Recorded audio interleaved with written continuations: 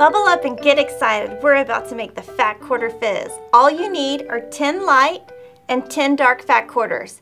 Download the pattern at Fat Quarter Shop and let's get to it. To start, we're going to cut our fat quarters. We're going to stack, layer, and cut 4 fat quarters at one time. From each fat quarter, you're going to need one 6.5 by 13 inch rectangle and one 12.5 by 13 inch rectangle. Today we're using 2 creative grid rulers that are 6.5 by 24.5 inches, and you're going to see why we're using them now. We're going to layer our fat quarters. We're going to cut on the left to trim to get a straight line. Then both widths are 13 inches. 6.5 plus 6.5 is 13. Just line it up right on the left and cut. Now we need to have a starting point. So we're going to make a straight line here.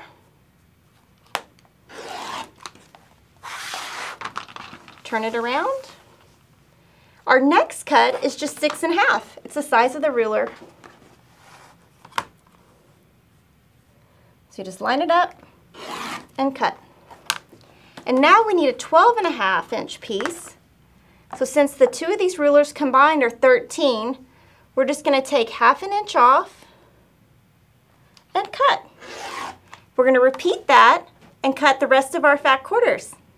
When we're sewing today, we're going to use a medium gray thread, Aurifil color 2610. We're also going to use a 2.0 stitch length and a 1/4 inch seam allowance.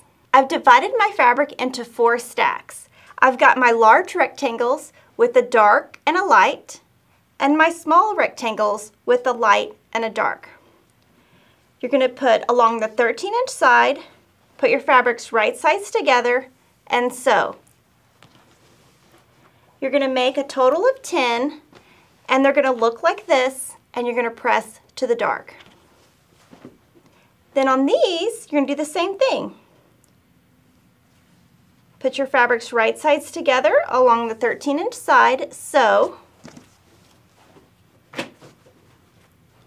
They're going to look like this, and you're going to press to the dark again. So now we've got our blocks pieced. We're going to treat them all the same and cut them in half.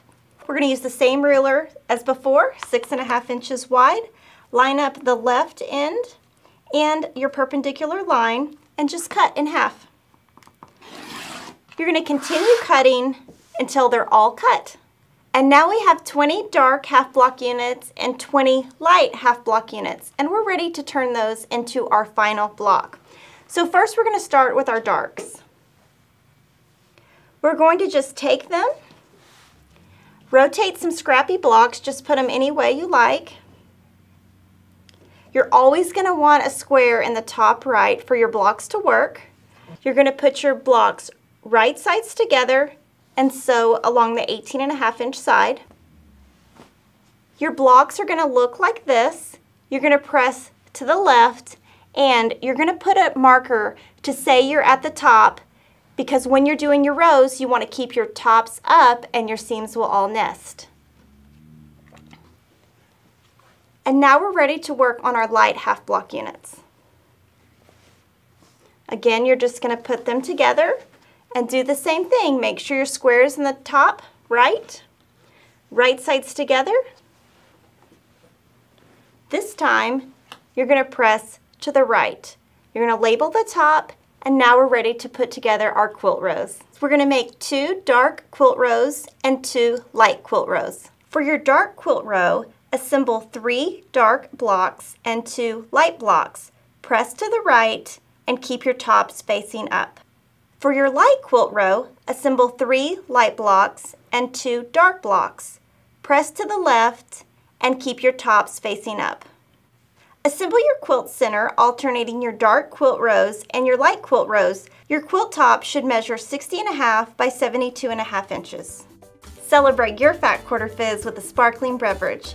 If you liked our video today, give us a thumbs up, share on social media, and subscribe to our YouTube channel. See you next time.